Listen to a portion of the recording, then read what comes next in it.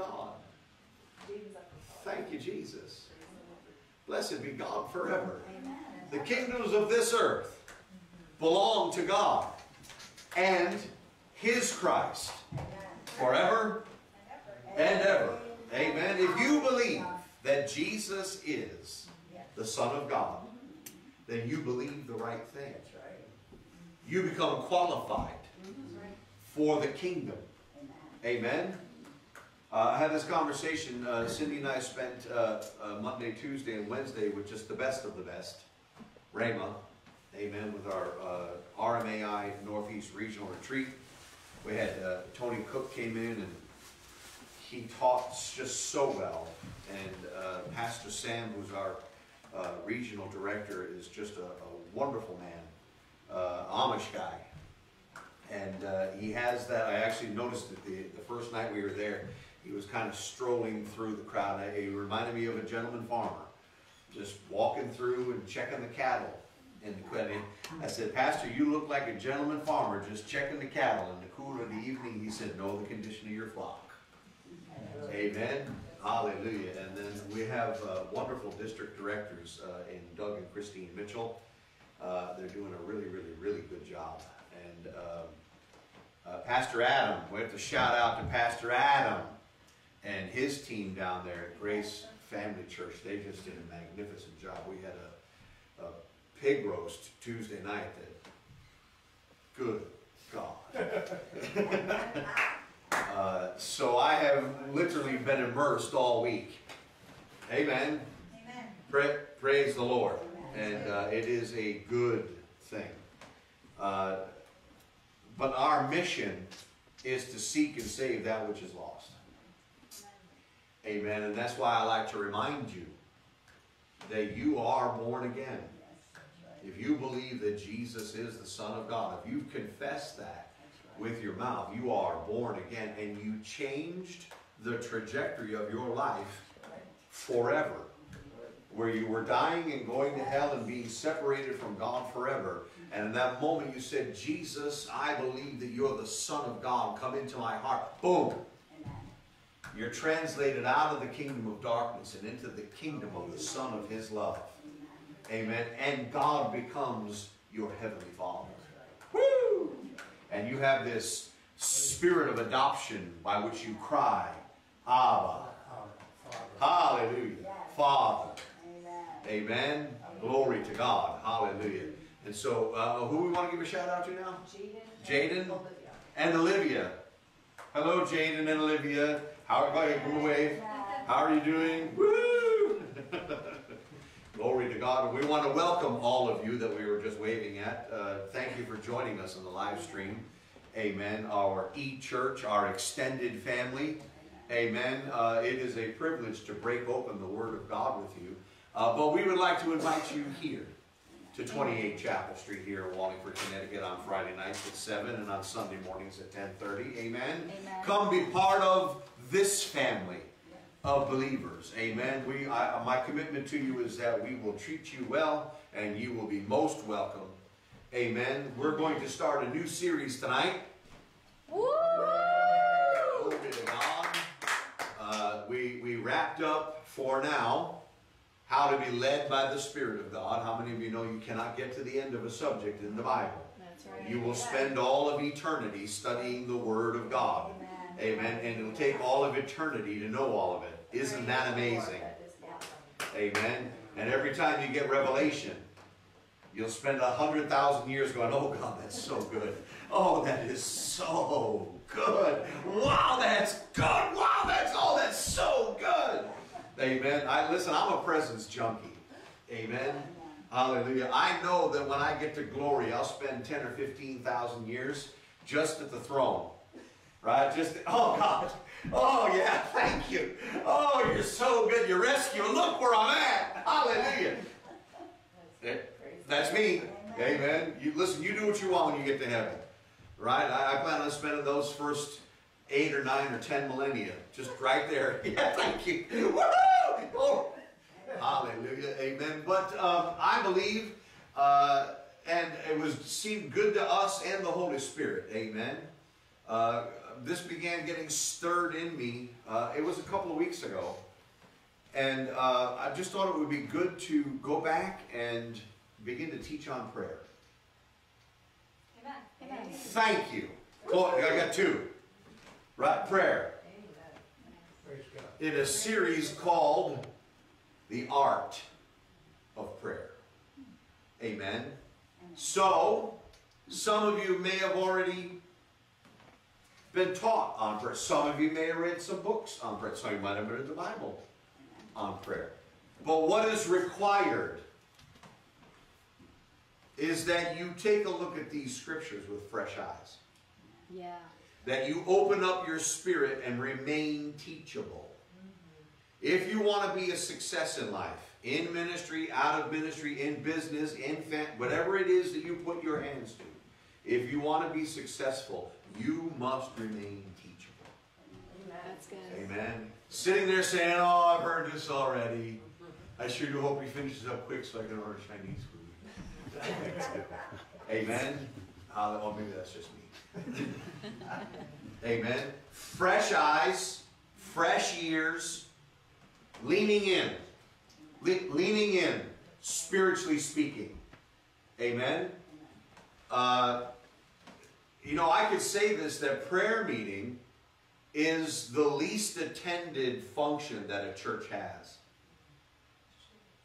Right now, I could say it's an indictment against the church that we need Bozo the Clown and Fifi the Dog and pasta and cookout. We glitter and to get people to come to church.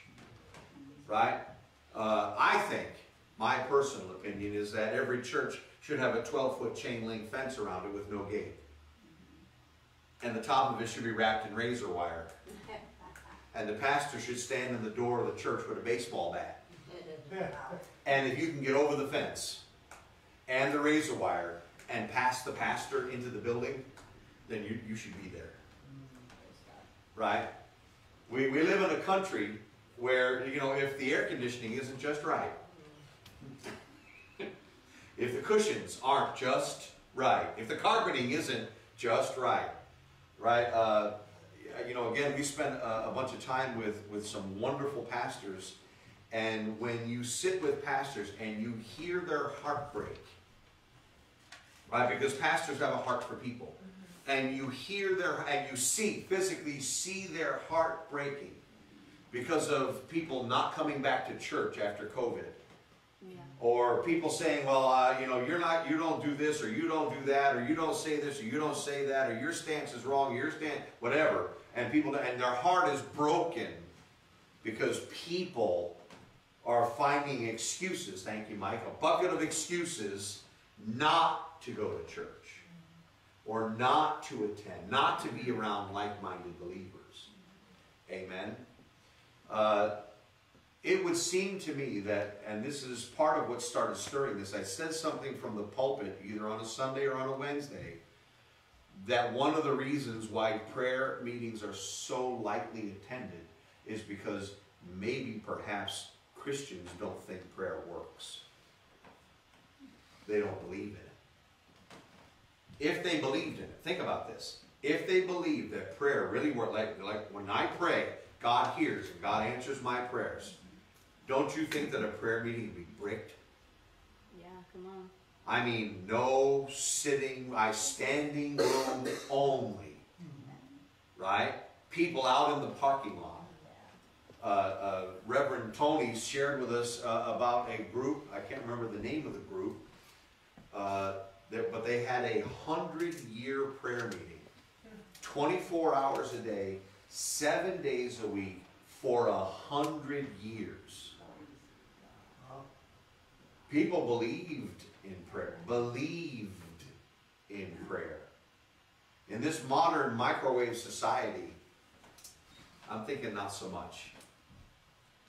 I remember listening to Brother Hagin in class. And listen, we're gonna get into teaching. I want to lay a foundation here.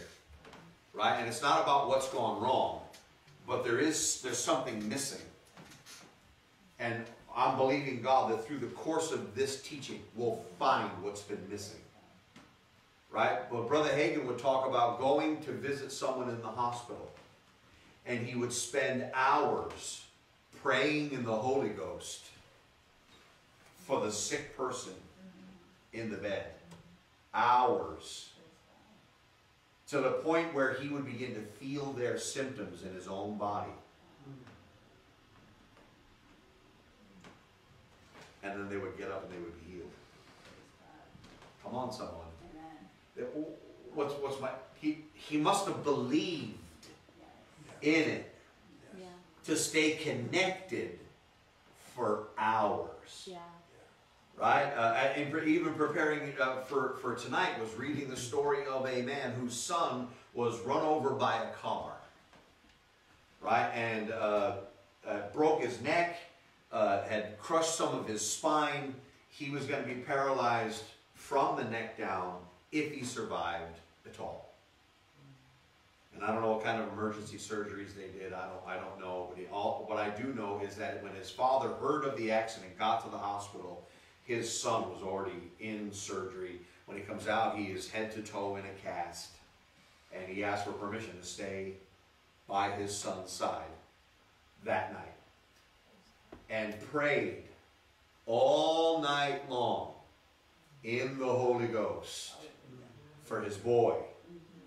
He must have believed something to stay there all night long.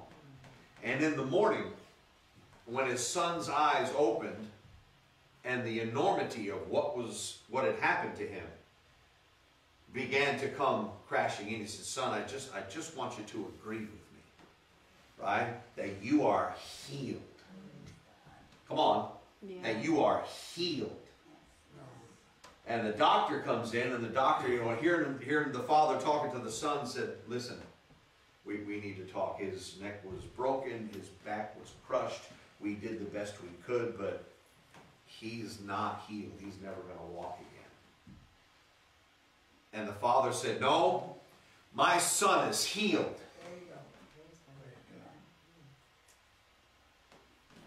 And the doctor's like, "Listen, I was in there. I saw. Doc, my son is healed. As a matter of fact, x-rayed him and let him go home." And after several hours of saying to the doctor, x-ray him and let him go home, the doctor finally relented and x-rayed him. They couldn't find a break in the x-ray. Praise God. They cut him out of the cast. They did keep him overnight the second night, just to be sure. But that young man walked out of the hospital Praise the God. next day. So there's an ingredient missing in the postmodern church. I think part of it has to do with the microwave society that we live in. But I also believe this, that the devil is taking advantage of our comfort. It requires something to pray all night long. It requires something to go to the bedside of somebody you don't know and pray all night long. Right? Perhaps these old timers used to call it praying through. You know, back in the 18 and 1900s where they would just stay at it in prayer. Come on, somebody. There's something to be said about these ones that went before us. They understood if they were farmers, and most of them were, there was no John Deere laying down 8 rows at a time. You went out there with a piece of metal and hopefully you had a stick and you hacked. Come on, you hacked a living out of the ground, and it took time. Come on. So, let's get into this. Amen. Hallelujah. The art of prayer. Glory to God. Go to Philippians chapter 2. Go to Philippians chapter 2. You know, it's very easy to say, I'm going to give you 6 keys to prayer, 4 secrets of prayer. But there's more than that. Yeah. Amen. And this whole business of secrets. We got a Bible. Yeah. How secret can it be? we can read about it all we want. Amen? So tonight I want to talk to you about the name of Jesus. Amen. Amen? And start a foundation of power. Somebody say power. Power. So in Philippians chapter 2, the Bible says in verse 8, he became human, my translation says, and humbled himself and became vulnerable, choosing to be revealed as a man, and was obedient. He was a perfect example, even in his death, a criminal's death by crucifixion. Verse 9. Because of that obedience, God exalted him and multiplied his greatness, and he now has been given the greatest of all names. Praise God. The New Living Translation says it like this: therefore God elevated him. Who? Jesus. To the highest place of honor, and gave him a name above all other names, that at the name of Jesus every knee should bow, in heaven, on earth, and under earth. Do we need to stop and underline each of those words in your Bible? That at the name. One translation says at the mention of the name of Jesus, every, big word, every knee bows. Amen. In heaven, on the earth, and under the earth. Well, who's living under the earth? The devil. Hallelujah. Glory to God. John 16, 23. And this is the foundation that I want to lay. Or maybe I should phrase it this way. This is the scripture the Holy Spirit took me to lay the foundation for this series. John 16, 23. And in that day you will ask me nothing. This is Jesus teaching his disciples now. He's getting ready to leave the earth. He's getting ready to be crucified. He's getting ready to be raised from the dead. He's getting ready to be exalted and lifted into this high position that's above every. Are you listening to me? But when somebody's getting ready to leave the earth, don't you think it's important to pay attention to what they're saying? Yeah. That the things that the individual is communicating are very important, because he knows he's about to go. Amen? Hallelujah. And he says, and in that day you'll ask me nothing.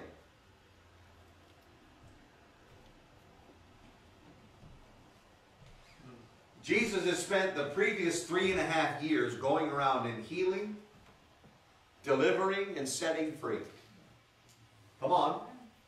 And destroying all the works of the devil. And now he's talking about a day where you'll ask me nothing. What does that mean? Where you're not going to be asking Jesus for anything. I know this is starting to mess with you. Stay hooked up. Stay hooked up. I say to you, what? I say to you, whatever you ask the Father, whatever you ask the Father in my name. Well, if you've been extra good, he'll give it to you. If you fast for 30 or 40 days, no, What does your Bible say? In my name. He says, ask the Father in my name, and he'll give it to you. Shh. The Father. Ask the Father in my name. He'll give it to you. At that moment, Jesus is telling his church, his disciples, the ecclesia, there'll come a point in time. What time? After I've been crucified, after I've been raised from the dead, after I ascend to the place of authority in all of the universe, in that day, you'll ask my Father in my name, and he'll give it to you. Praise God. Is that the dispensation that we live in right now? Yes. It is, isn't it? That's exactly where we are. Amen. Now, I want to get ahead of myself by 2 or 3 weeks. Patience and perseverance, the snail gets on board the ark.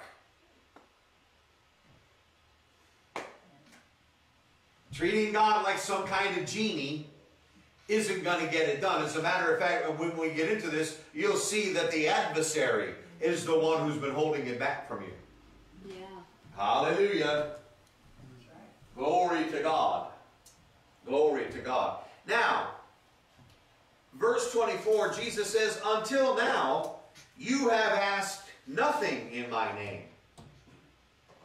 Ask, and the implication there is, ask in my name, and you will receive what? That your joy, somebody say, my joy, My joy. will be full.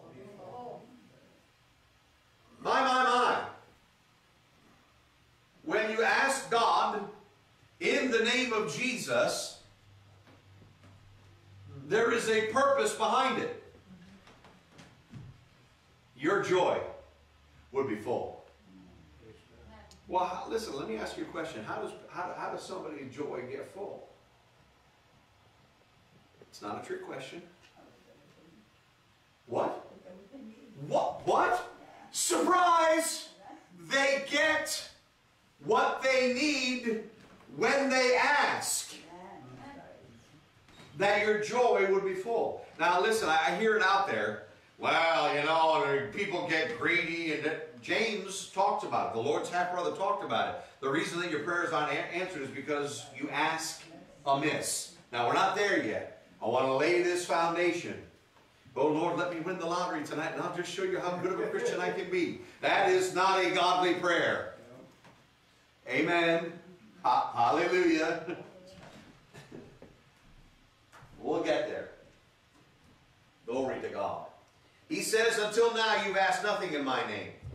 Ask and you will receive, that your joy may be full.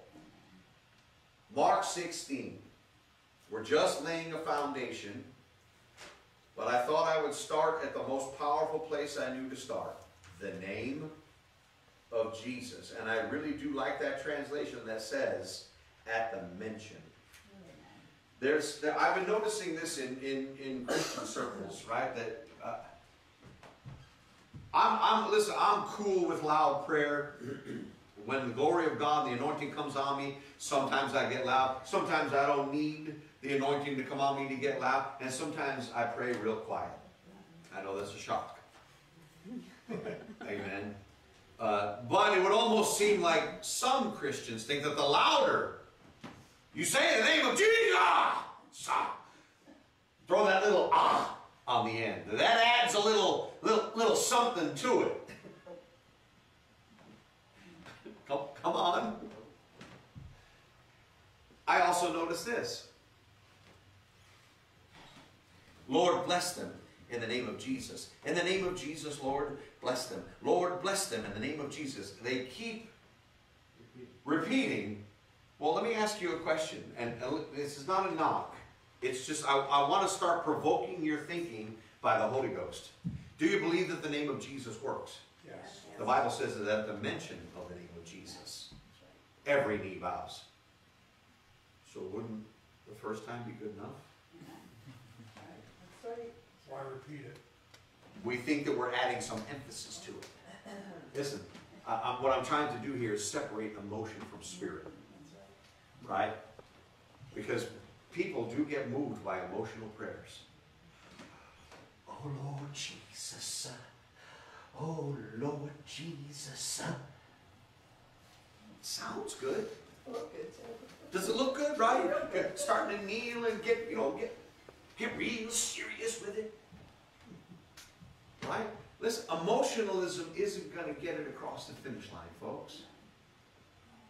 You know what gets it across the finish line? Getting way ahead of myself now. Faith. And Jesus said, if you had faith the size of a mustard seed, then you have more than enough in you to whip the devil right now. Amen. Oh, and now I've given you my name. I'm telling you, this is going to revolutionize how some of us have been praying. Are you listening to me? Do you believe what James, the Lord's half-brother, said?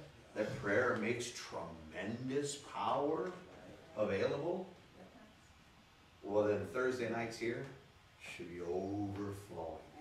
Because people, oh Lord, send your power. Send your power. Lord, I need your power. Jesus, I need your power. Come on. And the Bible says that just praying makes tremendous power available. Oh, by the way, you have all the power you're ever going to need. It's on the inside of you. The Father, the Son, and the Holy Spirit currently live on the inside of every born-again believer. So why are we asking Him to send more power? We have it all. We've got it all. Jesus is up in heaven. You got it. Send the power. You got it. Jesus. We get moved by emotionalism. And then if they throw the worship team in behind it, woo! Oh, they got the music going, and they got the prayer going. Listen to me. Jesus asked the disciples this question after His resurrection. Have you any meat? Asking them, is what you're doing working? And if we're not getting answer to prayer, don't you think we should stop? Even if we're intellectually dishonest, don't you think we should just stop for a moment and say, I'm praying according to the Bible and my prayer isn't being answered. What's wrong with the movie? And go to fixing it? Amen? Hallelujah. Are you there in Mark 16? And these miracle signs will accompany those that believe. Somebody say, I'm a believer. They'll drive out demons in the power of my name. They will speak in tongues. They will be supernaturally protected from snakes. And if they drink anything poisonous, it shall not harm them. And if they lay their hands on the sick will recover. Amen. Period. Period. Every believer has been entrusted with a healing ministry. Amen.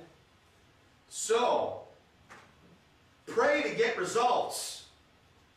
Lobbing hopeful air telegrams that maybe God will hear me, maybe He won't, maybe He'll answer, maybe He won't. That isn't prayer. It isn't even hope. That's some kind of wishy-washy Charlie Brown. Oh, I sure do hope God hears this one. Oh, I sure do hope God answers this one. When the Bible says that hope is a confident, joyous expectation of something good. If you have true biblical hope, it's a confident, somebody say confident. Confident. Joyous. Joyous. Yeah, you're happy. What? You're confident, come on, that He's heard you. You're confident that He'll answer. You're joyful because He heard you. You're joyful because you're getting your answer. It's a confident, joyous expectation of something good. So maybe the reason that prayer is so lightly attended is that the church has lost its expectation. Not here at Faith Bible Church, of course. Amen. And then there was this move or this teaching or this belief system that the only way you can get anything done is to get intercessors. Now there are those that are called to intercede. It is their gift. But listen to me. I shouldn't say gift. It's their call. Right? Right? It's their call. It's the skill, the talent that God has placed in them. But every believer should have a confident, joyous expectation that God hears and answers. Amen. Amen. Confident.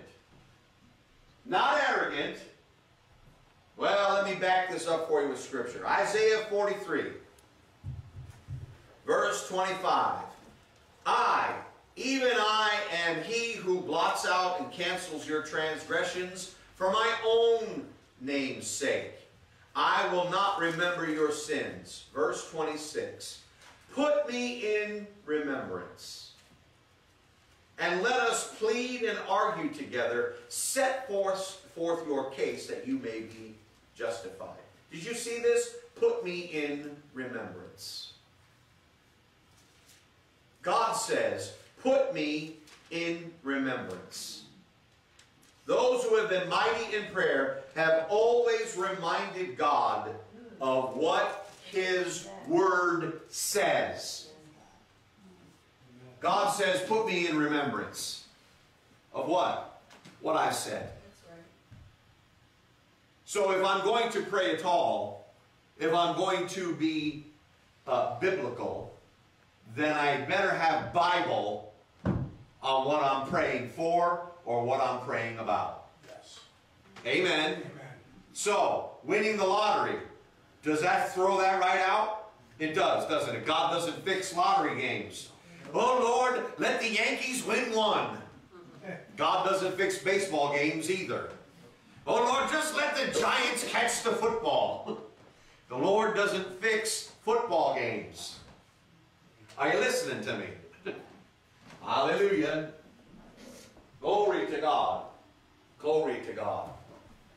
Smith Wigglesworth said this.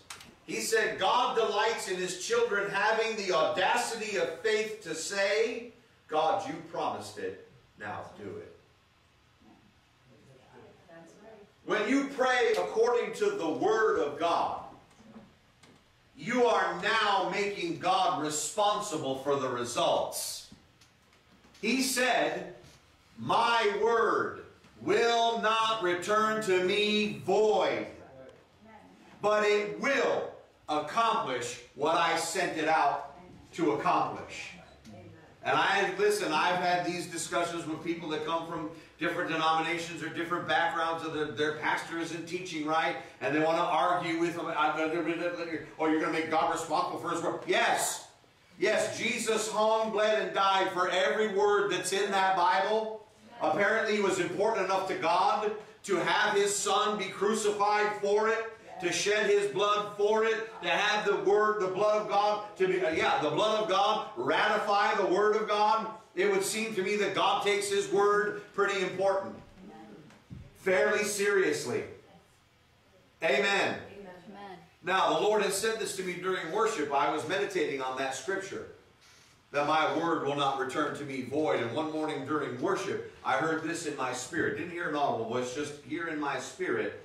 The Word of God never returns to me void, but it can return to you void if there's no faith. And I went, He's absolutely right. If I don't mix my faith with the Word of God, I will not get God's results. But God promises, if I mix my faith, the size of a mustard seed, with His Word, praying in line with it, in the name of Jesus, He will do it. He'll change the face of Wallingford. Well, because that's how we're praying. He'll change the surrounding towns. What? Because that's how we're praying. He'll change the state of Connecticut. What? That's how we're praying. He'll change the Northeast. He'll change the country. That's right. Amen. Amen. I had a conversation with some ministers on Tuesday night. We were playing quates. Amish game. Now watch out for those bad boys. Joshua, in order to defeat his enemy, points at the sun and says, "Sun, stand still." And you know what God did? He stopped the sun from moving. He stopped the earth from rotating. He stopped the galaxy from moving. He stopped the universe. Why? Because his son asked. And God did it. Listen to me. In the Old Testament, under the Old Covenant, how much more? Are you listening to me? Psalm 2 says, you know, the nations rage and the heathen plot. Ask of me and I'll give you the nations. Hallelujah. Well, we've asked the Lord for Wallingford. We've asked him for Connecticut. We've asked him for the Northeast. We've asked him for the country. And you know what's happening? Just that. Amen. Hallelujah. Glory to God. Glory. Glory. Matthew 7 and verse 9, Jesus is teaching. Don't you love when Jesus teaches? He says, do you know of any parent who would give his hungry child who asked for food a plate of rocks instead? Or if he asked for a piece of fish, what parent would offer his child a snake? If you, imperfect as you are, know how to lovingly care for your children and give them what's best, how much more ready is your heavenly Father to give you wonderful gifts to those who ask him? Psalm 118 and verse 5 says, out of my distress. Can we stop right there? Have you ever been distressed? Come on. Out of my distress, I called upon the Lord. The Lord answered me. If you don't have that underlined in your Bible, Psalm 118 and verse 5, the Lord answered me and set me free in a large place. Hallelujah. Then he goes on, he says, the Lord is on my side. I will not fear. What can man do to me? Verse 7 says, the Lord is on my side and takes my part. He is among those who helps me. Listen, we can shout for about a month right there. I cry out to God, he hears me. He sets me free. He's on my side. Glory to God. He takes my part. He's among those who helps me. Psalm 18, verse 6. That was Psalm 118. Psalm 18 in verse 6 says, in my distress. Do you see a theme here? You know, we kind of overlook the word distress because, you know, we don't use it in modern vernacular. I got trouble. And it's piling high. Distress sounds very, you know, just sounds a little too cute. And so we dismiss it. Distress.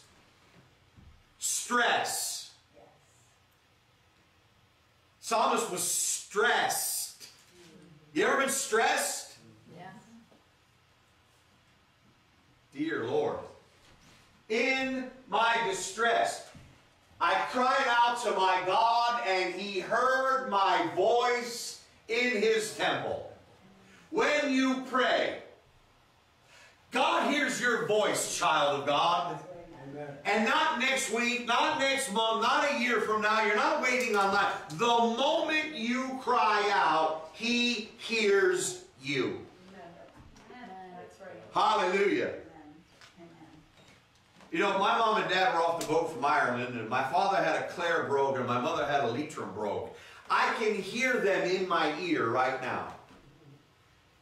When I played sports and they were in the stands, I can hear my father's brogue. Take your man out to the wings and then drive that ball in low and hard. I can hear him. I can hear my mother's voice. When you cry, God hears His children. And listen to me. And you can hear His voice right back. You are one of His sheep. Hallelujah. And you know His voice. Amen. I feel like doing it like this. He heard my voice in His temple, and my cry came before Him, even to His ears. Aren't you glad that you serve a God that hears?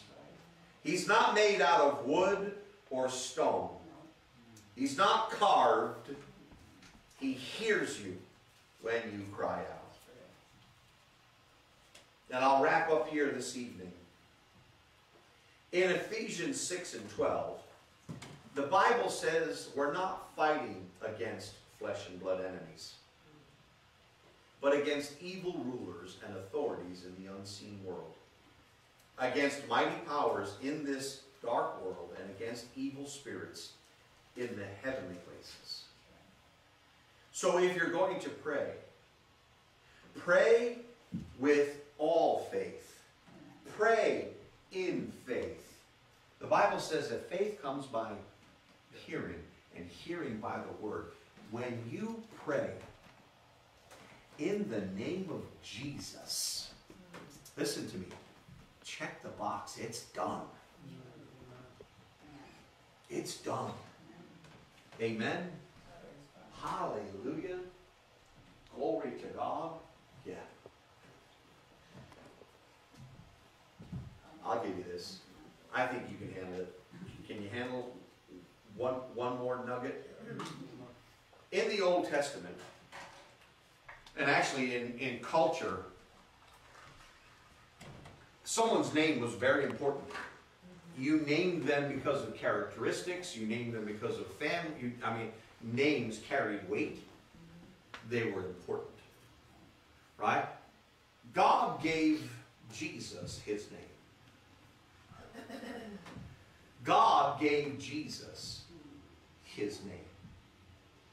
Yeshua, which means salvation. Salvation is Zoe. It's life as God has it. Come on. So, when you're praying in the name of Jesus, you ready? You're praying in His nature. God gave Jesus His name based on His nature, His characteristics. Yeshua means salvation. When you pray in the name of Jesus, you're praying in the same nature of Jesus, which means salvation. And salvation is the total package. It's Zoe. Are you listening to me? So when you pray, you're already praying in victory. Amen? Hallelujah. Let me pray for you.